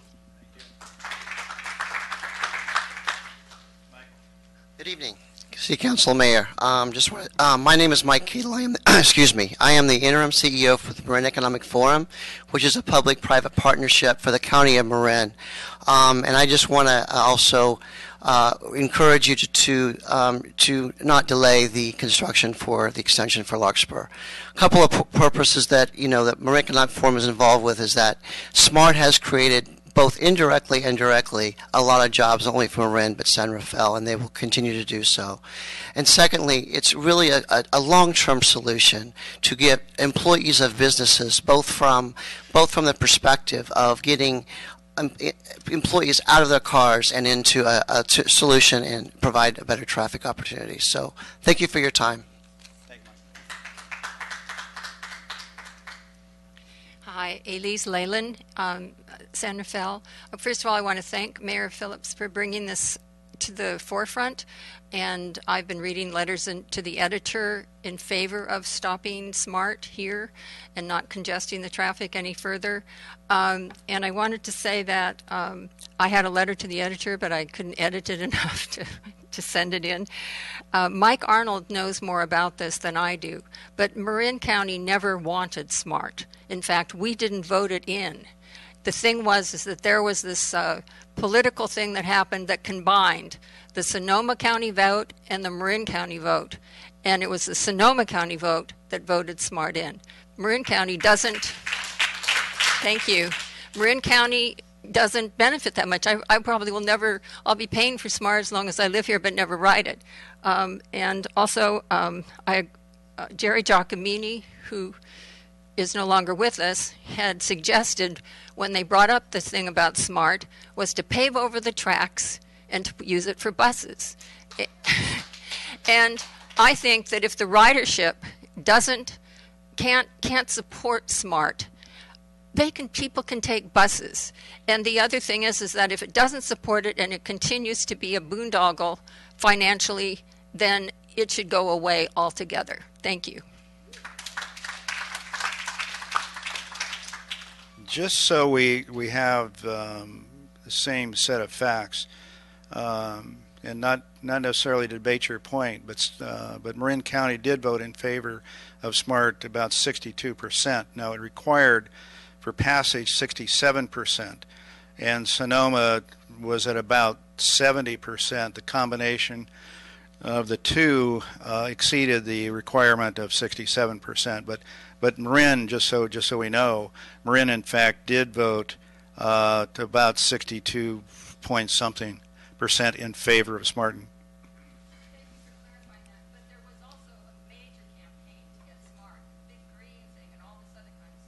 I understand.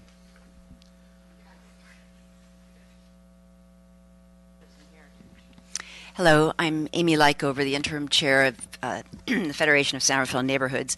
I'm not here to talk against SMART. I'm here to talk for a safe, efficient, welcoming, and green station area. And you've all received my letter from the Federation. I'm glad to hear that the city is on the same page as we are. You want the same things. I've spoken with Steve Kinsey, and we all agree on the goals. The question is how to get there. I would like you, as you ponder the heavy questions when it comes to planning, etc., I'd like you to take a look at the 3 alternatives.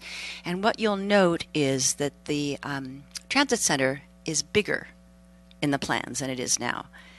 If you walk around, as many people have suggested, if you walk around the station area, what I'll call the station area, and you actually interview the bus drivers, a lot of the buses are not running full at all. And so I urge you, when you consider the situation, how to make it safer, greener, more efficient, and for the children, I teach at the high school, consider smaller buses, smaller footprint, I think that the city can make that decision.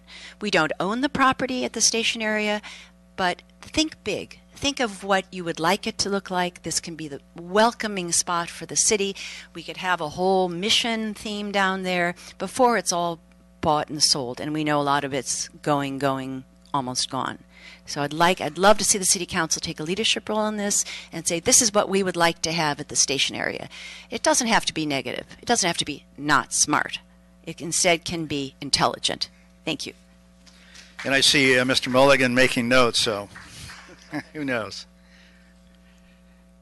Thanks everybody for your comments. There's a lot to consider, as you can tell. And let me just touch on a couple of things that have taken place since our last meeting. Last Friday, there was a meeting called by Jared Huffman, our congressman, and attending that meeting were 17 individuals, including Dennis and Nancy from Marin Transit, Golden Gate, obviously the congressman, Damon Conley was there, Kate Sears was there as the vice president of SMART. I was there, Bill was there, Jim was there. Mary Beth was there. Mary Beth and I sit on a subcommittee for the city, so the two of us were there. Steve Henninger from MTC was there. A lot of people with a lot of muscle and good intentions to talk about this very issue. Farhad Mansourian was there. Here's a dose of reality. Now, you're not going to like this, but reality being such as it is something at least I'm working my way through to assess what we ought to be doing at this point in time. You've heard from our city attorney, and like it or not, we have an extremely knowledgeable and experienced city attorney. And I, for one, and I think collectively we have a great deal of regard for Rob Epstein's opinion. It's not shooting from the hip, I can guarantee you, but rather, knowledgeable and looking at alternatives and trying to sort through some of the things we would perhaps like to see. His conclusion is SMART has the rights to proceed to Larkspur. Like it or not, that's the advice that we're getting, and I rely upon that. Two, you probably know that I sit on the SMART board, and I did attempt, along with Jim Schutz, our city manager, to convey our concern about proceeding to Larkspur at this point in time. Many of you have that same concern. Frankly, I sit on that board. The board could make a decision to delay it. It would be the board's decision, and that's not going to happen. It's just not going to happen.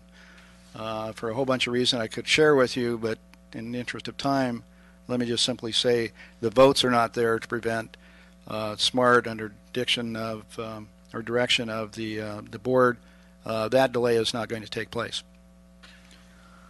So I look at the situation and say to myself, okay, what can we best do as a community to mitigate the consequence of the extension to Larkspur? And I think that's, at least as I see it, that's my job at this point in time. Perhaps the most productive, I think, way to spend the limited amount of time we have to address this issue. And I've come up with three points that I'll share with you in somewhat generalities, because we're still negotiating them as recent as yesterday that I mentioned earlier. So it's not a done deal, and I don't want anybody to think that it is, but I'll share with you my thoughts on some of the areas that I've heard, and certainly input from council members, and they'll speak for themselves here in a moment. But the three points I've made is, one, with regard to the transit center. We have the interim solution, $3.5 million. That's going to be in place to accommodate Golden Gate's buses on 5 pads that are going to be displaced by the tracks going through basically the center of the transit center. Dennis Mulligan is an outstanding guy, an engineer and smart guy, is looking at possibilities that might further reduce that impact. But for the moment, at least last Friday, and we're going to meet again Sunday morning at 9 o'clock, for this point in time, I've said, and we have an agreement that hasn't been reached yet, but certainly an agreement that says to everybody now being primarily Golden Gate Transit, but also SMART and Marin Transit, that if we proceed down this path, you have 5 years to use our streets. It'll take about that amount of time, run EIRs, acquisition of property, building the permanent center. And I've said, and the other members, I think, they can speak for themselves, but I think they agree, that if that permanent center is not built in 5 years, then the streets are no longer available to Golden Gate and the other transporters. And so as an incentive for them to do what they want to do, I mean, Dennis will be the first to say, look, we want that up, and we're moving in that direction. So I don't think it's unrealistic to expect that will occur, and frankly, that's one of the few levers that we have is our streets. So I've said 5 years to make it real clear that it's their job to go get the money, go make the plan, go build a darn thing. It's not the city's responsibility, after all. It's their operation and their site.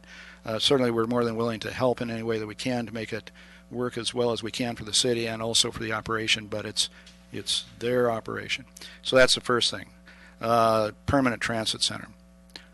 Second is multi-use path. I've said for a lot of those within our community, the multi-use path, which going second to Anderson, that is walkway and bicycle path, I'll say paralleling or closely accompanying the SMART tracks.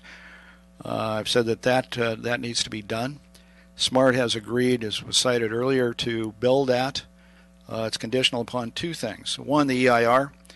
And frankly, I don't know if we're going to get that. I don't know we're not. I just don't know, because some people, including FARD, have said that that's not going to happen. So if it doesn't, frankly, that's a little bit out of our hands. But we're pushing pretty hard, as Eric and around the room, Patrick certainly, are pushing to get the multi-use path in place, because I think it's important for the city, and I'd like to see that in a big way. 3, to help mitigate this as much as at least I've come up with, and certainly welcome your input. 3, it seems to me that if the ridership from San Rafael to Larkspur is fairly, I don't want, as Richard did, characterize as 231 by 2035. It's going to be some number. I don't know what it is. None of us do. But let's assume for the moment that it's not an overwhelming number. So my question of SMART is, and it's their call, but what we have in an agreement that we're working on, not agreed upon yet, but what I'm trying to get is something that says I'll just make this simple, if 4 trains come into San Rafael and there's not a huge ridership going to Larkspur, why not take one of those 4 to Larkspur, interrupting second and third once instead of 4 times? So we're trying to mitigate the consequence in that way as well. Again, I think my job, our job, is to realize the reality of the situation. It was, you're going to hear this voted, and there are various, people that will say, well, no, not really. Well, guess what? It took place. Your vote has consequences. And so my job, our job, I think, is to make this work as best we can. Now, you've heard a lot about the negative aspects, and I think several of you also pointed out that there are certainly real opportunities for this area. If we have some vision and ask ourselves what we want it to look like, how we want to change it, an entranceway to the city, and quite frankly, that's one of the reasons why we've asked Steve Kennedy to help. He's got a pretty good imagination and vision, and we're working on not just plunking down a transit center, but rather something that is going to be more inviting to our city and I think more functional in a lot of ways. So we're looking at two things. One, if this has to go and it appears that it has to, well, how do we reduce the impact as much as possible? And then two, trying to look at this in a positive sense and what can we do to really make it a strong attribute for our city. So those are the things I'm working on. Random comments, quiet zone. Petaluma doesn't have it coming on April 9th. We're miles ahead of any other city along this track. We started this thing 2 years ago. I had to raise a point with regard to fellow board members of SMART to say we're coming out with these quiet zones. We're working on them pretty hard. Janet was instrumental, as was Ken, to get us moving in the right direction, which we've done. As you know, we also were asked by Novato to take the lead on theirs because they didn't do it quite right for whatever reason. I don't know. I sort of know, but let's say for whatever reason. So we're a mile ahead of everybody else, folks. We're not behind the 8 ball in this quiet zone thing. I promise you that. Just one little thing. I went to the dentist yesterday, and the person that was helping with a little tooth issue I had lives in Petaluma, and she was saying, I can't wait, and most of my neighbors that are coming in this direction can't wait to ride the train to San Rafael. This is going to be a good thing for San Rafael. Now, there's good and bad, and how you balance this, each of us will do that in our own separate ways. But San Rafael is going to benefit, and you can measure for yourself whether or not it's offset by some of the issues we've talked about. But San Rafael is going to benefit by this train coming to San Rafael. Now, whether or not we benefit by going to Larkspur, I've said I don't think so, but that's to be seen. But as a city, we are going to benefit. I've rambled on and chastised everybody else for going over 2 minutes, so let me turn the mic over.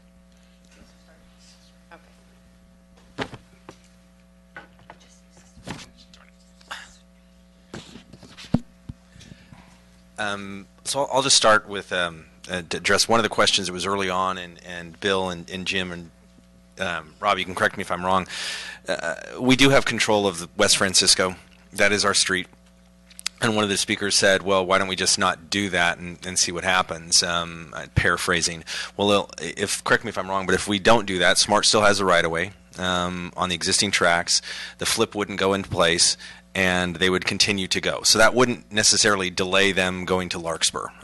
There are two paths. We're trying to figure out, by them going to Larkspur, what is going to be the least impactful overall in terms of not just during the construction phase, but going forward. And that West Francisco flip seems to address some of those situations. But if we were to say, with our right as owning those streets, no, you can't do that, we're not going to flip Francisco, it doesn't prevent them, and it wouldn't even stop them from proceeding along their lines. They could go ahead and say, we're just going to go along the existing right-of-way, and it's ours, so we're going to go ahead and do that. I am correct in that assumption? Okay.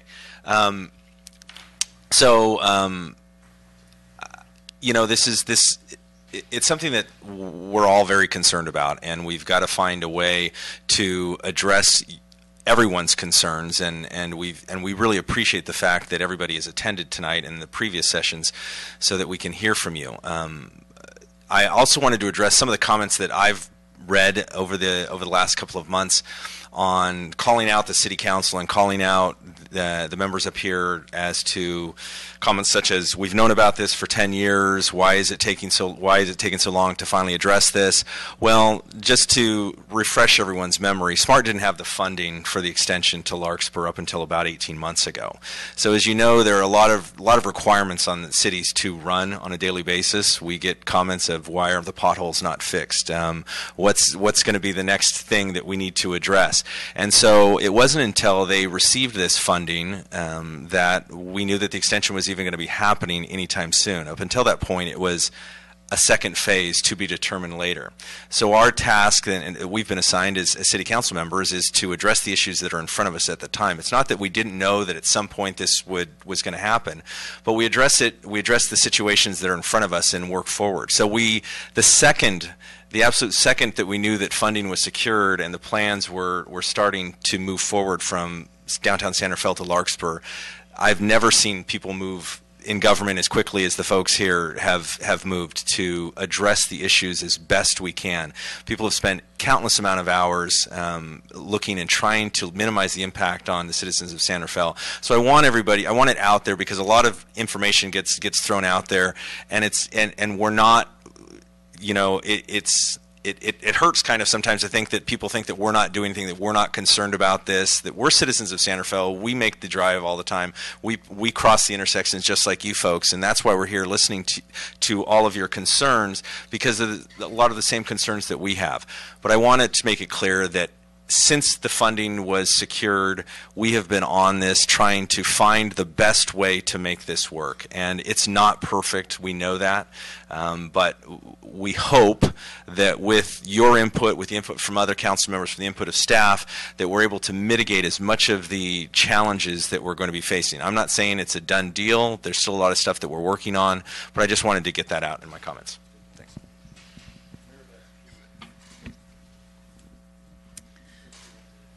I just want to echo Councilmember Gamlin's thanks and gratitude to all of you coming out and bringing your issues forward. I know only too well how this is going to impact San Rafael. But I want to turn around a little bit on the multi-use path. I totally support the multi-use path. There's been all kinds of work going on here behind the scenes, in front of the scenes, trying to make it happen. I would like to, I know there are a lot of people in this audience that either know somebody who has influence over funding decisions or themselves have funding decisions that they make. And I would like to call everyone to action on getting those last $2 million of funding together for that multi-use path. Because folks, as you've heard, it's kind of now or never. And it's time to really roll up the sleeves and wring out every dollar that we can find to get that multi-use path done. On the broader the train, there's one member of the audience that needs to roll up his sleeves, and that's our representative of Golden Gate Transit. I'm really hopeful that that negotiation with SMART will go well, and that we can get a serious path forward to get the funding that we need to put together not just a transit center.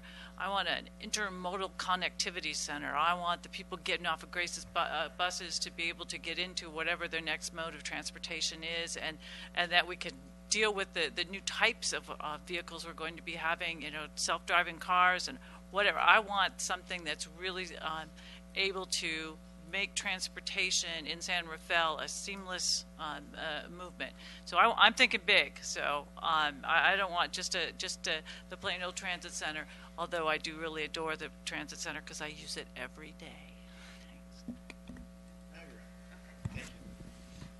Thank you. I wanted to build a little bit on something the mayor had talked about in terms of his representation of the city at the SMART. And just so everyone here is clear, there was a letter that he and our city manager put forward to SMART and asked for it to be put on the agenda for a discussion, and it wasn't. He didn't say that, but San Rafael is representing and trying to do what we can. And the reality is, he talked about reality. Sometimes you try to do something like that, and if they can't put it on the agenda, then it's going to be really hard to have that discussion at the SMART board. And I'm so grateful that everyone came out here tonight to talk to us. And I kept thinking it would be great if some of these conversations actually happened at the SMART meeting as well, right? Because we're talking and representing our city, but the mayor is just one vote on that board. So just wanted to share that. There was a lot of assumption tonight that San Rafael has control over where the extension, the actual train running, whether it goes forward or not. I think the mayor answered that very clearly, as did our city attorney, that in terms of the train going back and forth, we don't have any direct control over that. What we have control over is the ancillary factors. Councilmember Gamblin already asked about the flip. really the train would keep going, I would love to ask if we didn't do the interim, if we said, okay, you know what, this is the one thing, the ancillary factor that we control, what would happen if we said no to that? Because I think that's a question that's been asked over and over. It'd be nice to have a clear answer because there does get misinformation out there. I read next door too, so I know that that does happen. And then my only other question was, and I thought this was interesting, when we talk about delay, again, the mayor was very clear. It's the SMART board that would vote on giving a delay if that was appropriate. They believed it was appropriate. And someone had asked a question in terms of the funding. The funding has driven a lot of this. Who would ask for the extension on the funding? I don't think that San Rafael would be the appropriate. I don't even know who would give that kind of permission. And I'm curious because I thought, oh, that's kind of an interesting question. If there's a way to delay that funding but ensure that it doesn't go away because we're not sure about, we need that federal funding going forward. So those are really the two questions that came out with. Sorry, it wasn't just comments, but I would love to have more answers on that. Well, I can help with that. Good question, certainly. I mentioned that last Friday we met with a congressman, we being 17 others, and preceding that and also not accompanying, but in response to our letter to SMART, our congressman did respond on the funding, that is the $40 million. And he was pretty clear and adamant that if there is a significant delay in the use of the 40 that's presently available, 20 from the feds and 20 from MTC, that money would be lost. And therefore, there would be certainly no guarantee that the extension would be in place. Now, for some that would be good news, but for others, that's kind of stupid because there's $40 million to complete this to get us to Larkspur, and then perhaps on to San Francisco. So the concern that he has, and I've got quite a bit of trust in our congressman. I know him well, and we get along, and he's pretty honorable. Well, not scratch the pretty part, particularly since it's televised. He is honorable, in my view. I think that's probably a fair read. We all know what's happened in Washington, and California is probably not high on Trump's best friend list. And transportation money is pretty fungible; it can be moved around pretty easily. So I'm convinced that if we don't proceed, and more importantly, our SMART board is convinced, transportation folks that really know what they're talking about are convinced that money will, in fact, be lost to this area. Sure. And actually, I have one more comment. This is just to get information on our city website, which is new and redesigned. If you haven't gone to it yet, it's awesome. If you go into the search bar and put in SMART, we do have a page there where we're trying to put in all this information. So the mayor's and city manager's letter is on there. The response from SMART, which outlines, word really point by point, that's on there too. And I really encourage you to look at that because that's the information that we're getting directly, and it's great for all of you to have access to that. I want to just mention one more thing, and then it's 9 o'clock, and we'll thank you once again. Here's the reality with Anderson Drive. City of San Rafael is obligated under a court direction that Council Member, Vice Mayor Bushy is quite aware of. She wrote it, and we are. David knows all about this. We are on the hook to make it the train first priority if there is one to run through there. And guess what? That is what SMART's all about. And right now, we have an application before PUC for the approval to transverse Anderson Drive. And the part of the deal is that it's at 15 miles an hour, and that's an accommodation by SMART. Probably don't get much credit for it, but it's an accommodation because certainly you could go through there much faster than that. In which case, PUC would probably say no, that's not safe, so therefore we're not going to allow it. And therefore, San Rafael has two choices that I see anyway, and they are, one, come up with $25 million to go over or under. There's one other approach, but that's $10 million, so it's somewhere between 10 and 20 million, let's say. Or we could close Anderson Drive. Now, we've got 20,000 cars going in Anderson. That's not a real good choice. So to some degree, we need to keep Anderson Drive in place with fingers crossed regarding the PUC approval. So if we had, frankly, get too heavy-handed with SMART, they're going to say, forget it, we're not going to do the flip, we're going straight to Anderson, and guess what, we're going through there at 30 miles an hour. Now, that's just my characterization. I have no idea what they would say, but my suspicion is they might say that, and I don't know that. But that's not a good outcome for San Rafael. I mean, I've been keeping my eye on that doggone Anderson now for a couple of years, and so it's a little hard to get pretty heavy-handed with SMART, knowing that we've got this cleaver over our heads known as Anderson Drive. So take that into consideration when you weigh all this stuff. I know we will. And so with that, John, oh. You have a comment? No, Andrew has a comment. It's after 9 o'clock, and everyone else up here has said more eloquently than I my sentiments, so I'm going to desist. Mr. Mayor, that's fine.